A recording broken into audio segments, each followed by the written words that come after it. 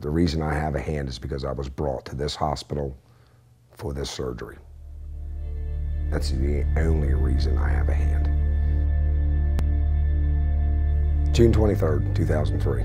I was working, checking equipment on my rounds at night, and one of the pieces of equipment was jammed or clogged. I went to do a closer inspection. At that point, I turned the machine off. Momentum being what it is, the machine keeps rolling. It's a big machine. I went to look inside of it with a light that I usually carry, a brakeman light, and the light failed. When it failed, my hand was inches away from that impeller, and I could not hear it moving or see it moving. I tapped the light once on the side, and when I did, it hit the light. So when the impeller hit the light, I could not release it in time. My hand was crushed and cut. So I was trapped for about an hour, hour and a half, hour and 45 minutes. I really don't know clearly how long I was trapped. It did a lot of damage. Once my hand was removed from the machine, I noticed that my index finger was basically flopping.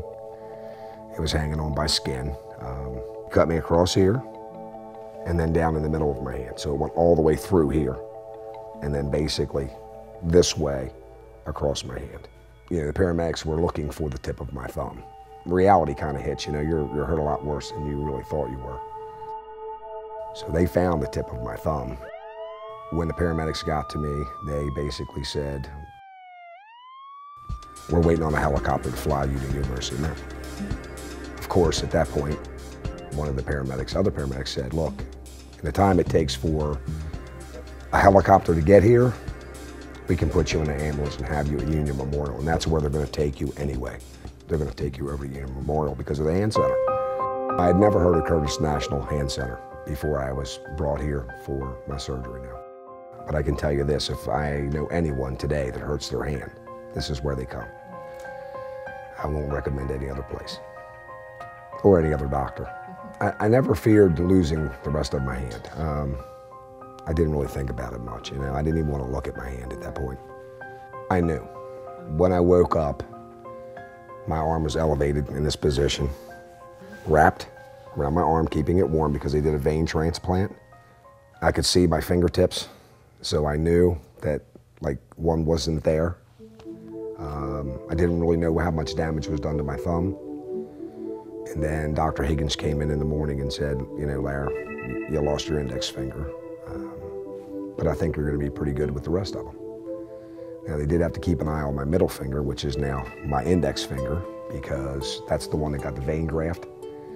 And of course, they did, like every half an hour, they did more or less a pulse test on that finger to make sure I had blood flow. They did a great job. And I do know that for a fact that there was a young man before me that night that he worked on for several other hours, probably 10 on him as well. So it's a tough job. If I counted them up, I mean, I've had multiple bone grafts. The last one was pretty amazing because the surgeon, Dr. Higgins, took bone, tissue, and skin and a blood vessel from my leg and brought them to my hand, bulked it up. It was up the size of maybe a baseball, half of a baseball, and I wore that for about 2 months. And then once he was satisfied that the healing was taking place the way it should, he went back in and removed basically what he had taken up. The bone stayed, and there's a titanium plate that's still in place, and of course the vein graft. I was told by many people that if I hadn't come here, I wouldn't have a hand.